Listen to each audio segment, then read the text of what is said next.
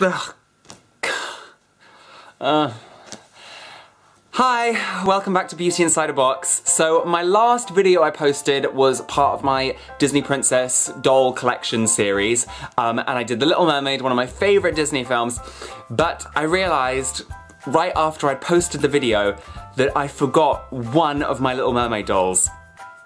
I knew I would do it. I knew I would do it. There's so many of them and they're all over the house. And the funny part is, it's literally one of my most favourite dolls. It is this one.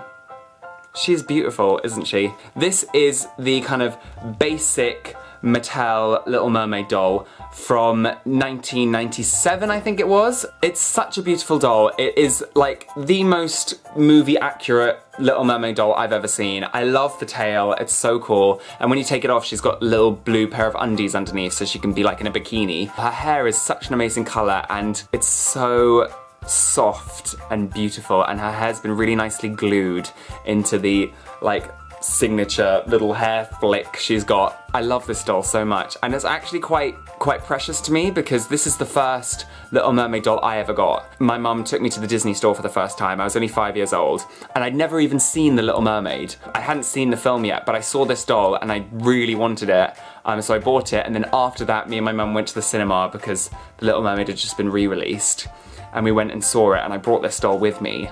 And yeah, it was my first Little Mermaid doll, and this was my first gateway into The Little Mermaid, so this is a really special doll for me, and I really love her. I feel like I owe her a massive apology because I forgot to put her in the collection video, but I'm making up for it now by showing you all and giving her her own special review. So let me know what you think of the doll. Yeah, and thanks so much for watching. Please don't forget to like and subscribe. I'll see you soon for more doll videos. Bye!